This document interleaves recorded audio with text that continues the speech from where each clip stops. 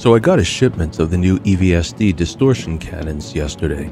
I tell ya, Horizon Prime, Crusader to Microtech in 2 days. When it comes to making a delivery on time, those guys are badass. And 4 EVSD cannons, I gotta see what they can do. So I was taking some R&R in Microtech, you know, doing a little skiing, bullseyeing some womp rats in my T16. But when the package came in, I figured, hey, I gotta go give this a try. After all, I've heard good things about the EVSD cannons. They're supposed to be really effective at knocking out an enemy ship's power. Well, when you're a bounty hunter, you gotta deal with the fact that some contracts want you to bring back the mark alive. Yeah, I know that complicates things, but that's just the way it is. And even if the contract doesn't specify the mark has to come back alive, it's also good to know just how fast your weapons can melt the enemy's shields. So I'm going to take the trusty Vanguard Sentinel over to the Crusader system and pick up a few VHRT missions and see what these babies can do. Alright, we'll gain some altitude, punch in a course to Crusader along the way, and hit the quantum drive just as soon as we're out of the atmosphere. I'd like to get this done and get back to my cabin. I left a perfectly good cup of peppermint hot chocolate on the stove.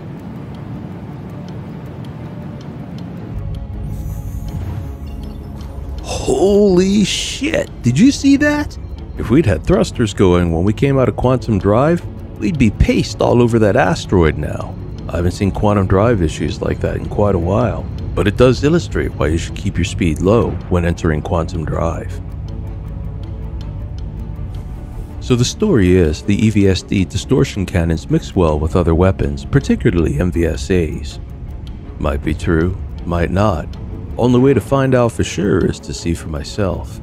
And when you pull a trigger for a living, it's always good to know in advance exactly what your ship is capable of.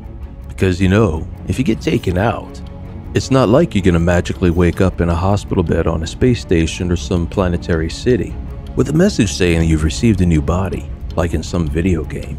You get one shot to do it right. Always just one shot to do it right. Always make it a point never to fight the enemy with the sun in your eyes. If you're in an asteroid field, you won't be able to see rocks right between you and the star. And if the enemy moves sunward, you won't be able to see him either. You can't hit what you can't see. Alright, we're close enough. We're going to steer into them now and engage this band of pirates. Ladies and gentlemen, you'll notice if you look to the right, we have a full EVSD loadout. That's 4 size 2 EVSD cannons. For today's flight, we'll be bringing you a rock'em sock'em action movie, where our hero sucks the energy out of enemy spaceships till they go boom. And in the process, we'll see just how effective these EVSD cannons are. And in fact, we can see they're very effective. We knocked out that Hurricane's shields on his first quick pass and knocked out his power as well. He's spinning and drifting helplessly at the moment. Let's go ahead and open up with our light strike cannon and do some real damage now. I want to get this guy finished off and see how effective we can be on the other ship types around us.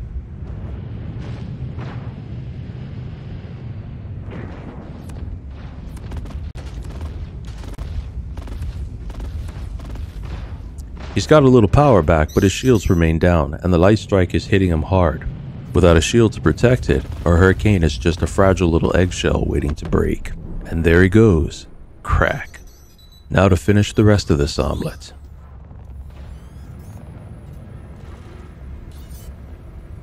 Unfortunately, since the last patch, bounty hunting remains very buggy, and the Crusader system is perhaps the buggiest place of all.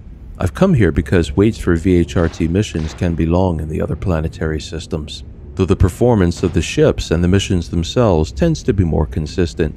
But I've sat in places like Hurston and waited up to 20 minutes for VHRT missions to come up.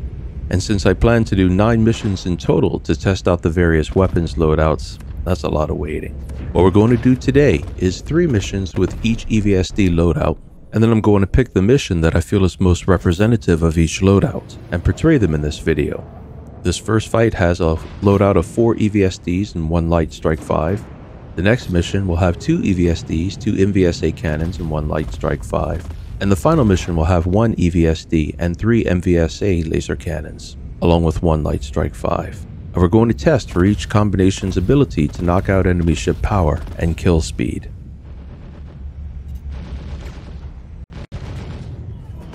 We can already see that the combination of 4 EVSDs with 1 light strike size 5 is tremendously effective.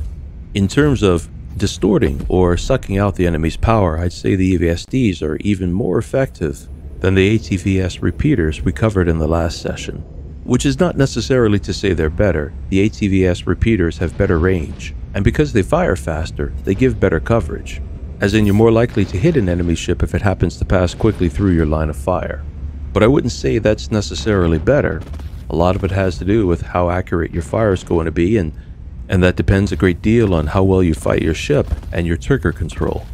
But those are personal. As far as the hardware goes, the EVSD distortion cannons are extremely effective. If I was going to fight an ERT mission, I'd rather have these EVSD distortion cannons than the ATVS distortion repeaters, if for nothing else, simply on the basis that under the current Star Citizen game dynamics, cannons tend to be more efficient.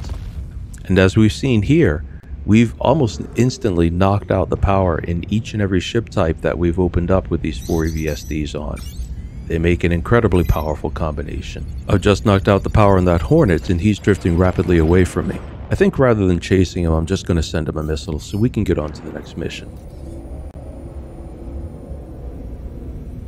That's going to require a quick stop back at Microtech, change the loadout, and then quantum drive back to Crusader for the next one.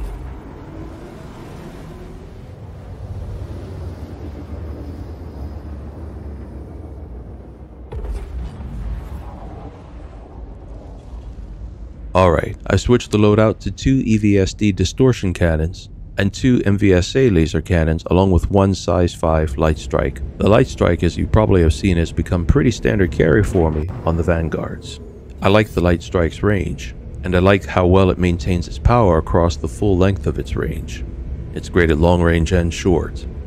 Though long range in Star Citizen's current BFM only space combat dynamic is exceedingly short by the actual standards of, well, modern aviation combat. But that's a story for another episode.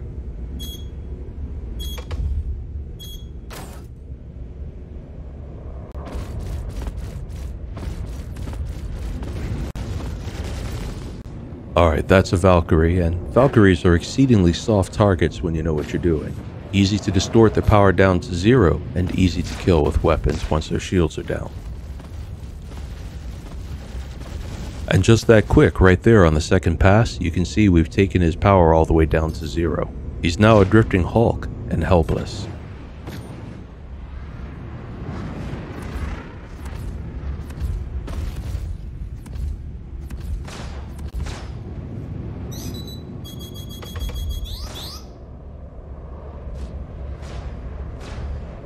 He's gotten his power back online, but it's much too late. He's taken too much damage and he doesn't have shields.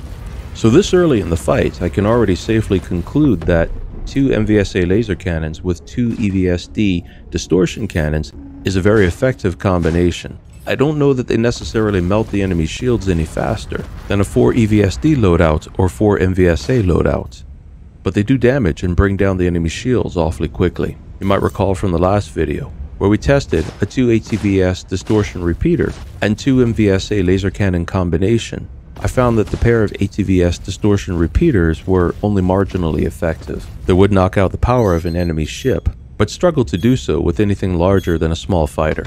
And the pair of MVSA laser cannons had typically done so much damage by the time the power was knocked out, at that point a mere breath would finish off the enemy ship. But a pair of EVSD distortion cannons combined with MVSA laser cannons does make an effective combination. Personally, I wouldn't use it. I prefer more specialized weapons combinations. It gives me a better sense of what I'm going to do with my ship. Did you see just there I got rammed by an enemy? That's an aspect of the AI that really needs to be fixed. Something like that would never happen in anything realistic. That would be the end of both ships. But since the last patch, AI has enemy ships ramming you like bumper cars.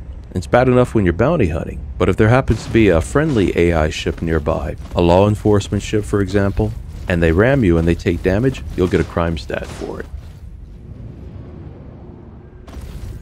I've taken out that ship's power, and he's about to hit an asteroid behind him. There he goes. That's one of the cool things about distortion. You can use objects such as asteroids or the gravity of a planet to destroy your enemies. Which theoretically means that in the right circumstances, you can use distortion weapons to take out a ship way above your weight class. It's a concept I'll have to play with sometime. But here's a great illustration of one of the other fun bugs in the latest patch: invisible ships. He's not technically invisible, you can see him, but you'll notice there's no targeting icon. You literally cannot lock onto this guy. They are killable if you want to stick around and keep hammering at them, but we're not going to learn anything from this, so we're going to move on to the next mission. Alright, in this final mission, I've gone to Microtech and changed the loadout once again. This time we have 1 EVSD distortion cannon and 3 MVSA laser cannons.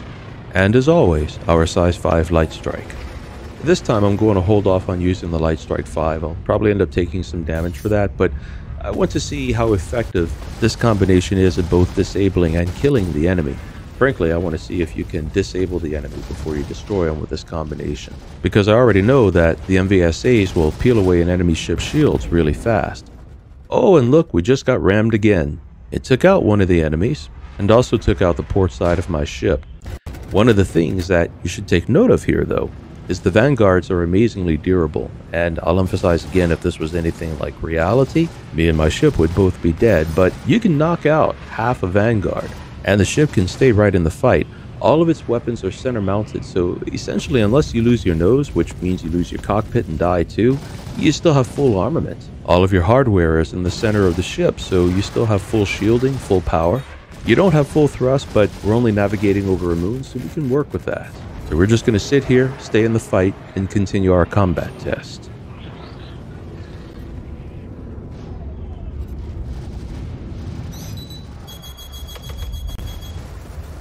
Those missiles hit me before my noise was able to pull them away, but it's no big deal. The shields were able to easily absorb that. You can see here I keep knocking out that Drake Buccaneer's power with just the 1 EVSD distortion cannon. At the same time, I'm also doing him a lot of damage with the 3 MVSA laser cannons. And well, that's about as much damage as you can do. So he's out of the fight. Let's focus our attention on that Cutlass now. Question being, can I knock out his power before I destroy him? Maybe, but the problem again with this loadout is I can probably knock out his power before I destroy him. But if I want to keep him knocked out, like if I was actually going to aim to pirate his ship, I wouldn't have that option with this loadout. His shields are down. I'm watching the EM to see if we can cause him to lose power. And yep, his power's down. But it should come as no surprise that if I keep firing only my size 2 weapon, I can keep his power down, but he's also going to take a lot of physical damage. Now I hope one day CIG gets around to implementing more fire groups on a ship, because if there was even a 3rd fire group option, I could switch over to firing just the 1 EVSD distortion cannon. For right now, I'd like to keep his power down till he hits the ground, but I'm fairly sure I'm going to kill him long before he hits the ground.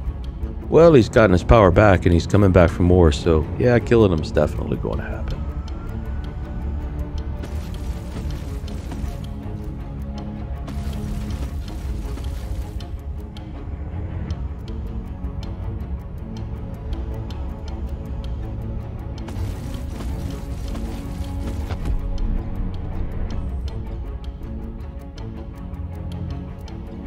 So as to the question of EVSD distortion cannons, these guys are amazing when used in groups of 4 on a Vanguard. They will quickly strip the shields and power from any VHRT target you may go up against, often in as little as 1 pass. And they're fairly effective when used in pairs, at least with MVSA laser cannons, and I would imagine with any other weapon type as well. As a pair, they still manage to sap the power out of any VHRT target. Not as fast as a group of 4, you won't strip your enemy's shields and disable their power in a single pass. But it's quite effective, and you do get the advantage that with a 2 EVSD and 2 offensive weapon grouping, you have more offensive firepower and options to work with. And even 1 EVSD distortion cannon can take out the power of any VHRT ship that I came across in any of the 3 missions that I tried that loadout on. However, 3 offensive size 2 weapons, especially the MVSA laser cannons that are unique to the Vanguards, do so much damage that you'll have mostly killed the enemy ship before you take out his power. And even if you do take out the enemy ship's power, before you destroy him, by the time you've knocked out his power, he's only an eggshell, ready to crack with the next hit or two. So for myself, I would still go for a dedicated weapons loadout, or EVSDs in combination with a size 5 assault weapon on a Vanguard, or I'd just go for an all-offensive loadout, like 4 MVSA laser cannons in combination with a size 5 light strike. I would advise against using the EVSD combination with ballistic weapons, as the ballistic weapons will then be your only way to do actual physical damage to the enemy. So whatever you're up to, you'll end up running out of ammo really fast. Thank you for joining me for this weapons loadout analysis. There'll be lots more to come on Cerulean Skies, and if you like what you see, please take a moment to like and subscribe. It really helps.